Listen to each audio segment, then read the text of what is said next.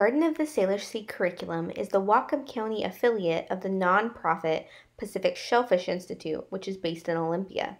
We have worked to support students and teachers since 2012 with a shellfish-based K-12 curriculum aligned with the next generation science standards.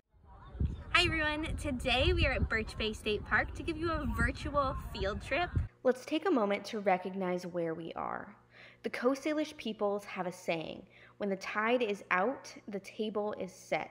The Coast Salish people rely on the natural resources of the Salish Sea and have been stewards of this land and the traditional and customary fishing grounds for thousands of years, and they continue to rely on these resources today.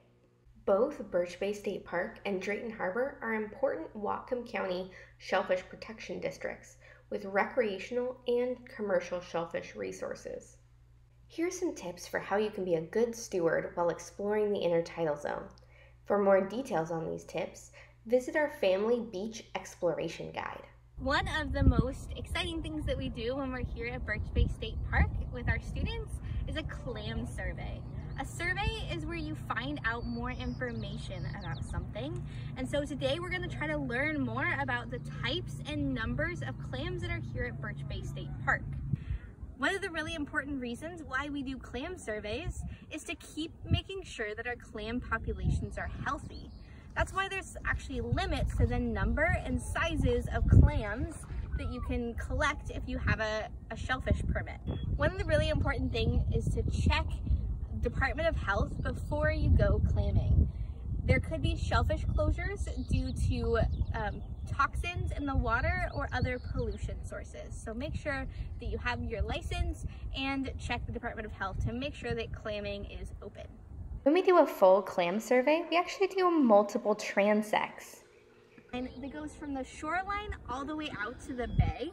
And we do this in a way that each is spread out about 10 feet apart. So we're really able to see the profile because certain types of clams live closer to the shore and other types are down further out. Today we're gonna go do 2 example holes. This first one's gonna be up closer to the shore, and then we'll do another hole further down to see what kind of different clams we find in these different habitats. Every time we dig a hole, we make it 1 cubic foot. To do this, we use a hose to make sure our holes are all the same size. This helps us compare, because if one person dug a really big hole and found a whole lot of clams, and someone else dug a smaller hole and only found a couple of clams, this wouldn't really tell us about how many clams are on the beach. It would really tell us more about the hole size. So keeping a consistent hole size helps us compare from one location to another and from year to year. So now that I've dug my 1 cubic foot hole, I'm going to sift through this mud and try to sort out some of the different types of clams.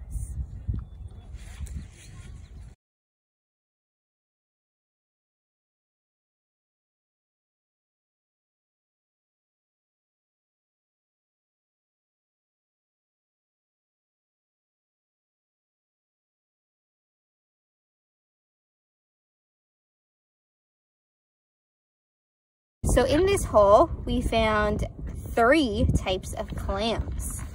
You can see that some of them have different patterns. We actually, in these species that we have here, we actually don't use the color to tell the different types of clam apart.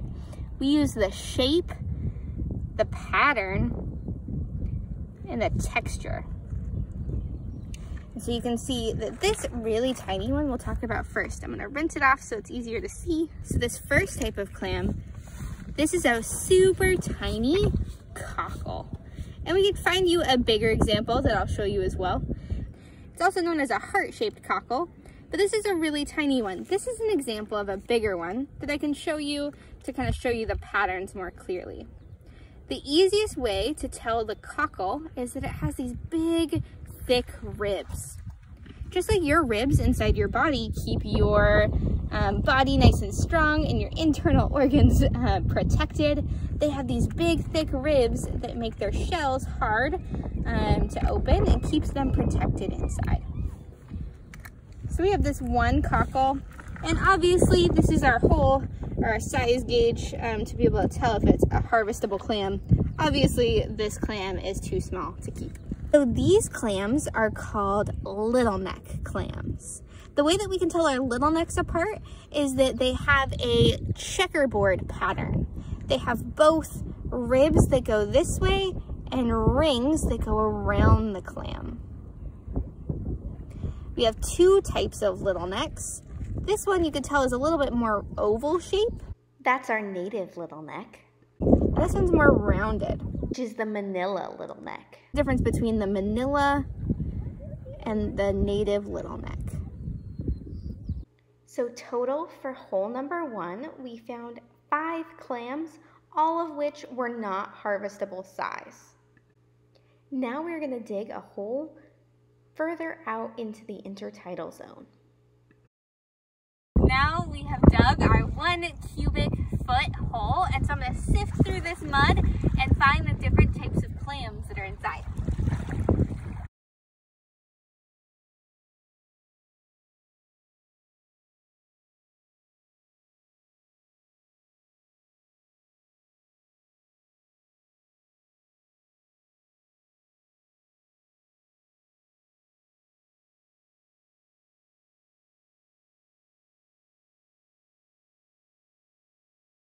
We found 2 more heart-shaped cockles in this hole. You can see those really defined ribs that help identify them. One of these 2 is large enough to harvest, the other is not. The next type of clam that we found in our hole is a macoma. We can identify the macomas because they have a pointed end. If you picture, half of the clam looks like a triangle and the other half looks more like an oval. We found 12 different macomas in this hole, all of which are too small to harvest. The next type of clam that we found is a butter clam. These clams have thick, oval shells that have really fine rings that go around the shell. They're normally chalky white, except when they become stained black with ferrous sulfite, which is what happens when there's not a lot of oxygen in the mud. There were 4 butter clams in this hole, all of which were large enough to harvest. In the lower intertidal hole, we found 18 clams, 5 of which were large and 13 of which were not large enough to harvest. In general, the closer to the shore at Birch Bay State Park, we find little necks and Manila clams, and at lower tides and elevation, we have butter clams, cockles, and horse clams. Visit our website at gardensalishsea.org for more virtual beach walks, family activities throughout the summer and fall, and sign up for our newsletter. You can also take the Salish Sea Challenge, which has ideas for keeping our watershed healthy.